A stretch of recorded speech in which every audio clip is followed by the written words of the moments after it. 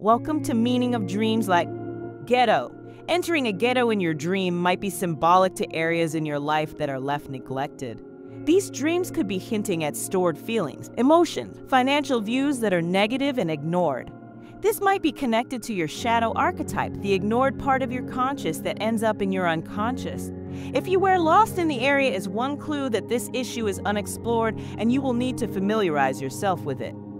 Thank you for tuning in. Explore the depths of dreams with us. And don't forget to check out the index in the description for links to discover the meanings behind your own nocturnal adventures.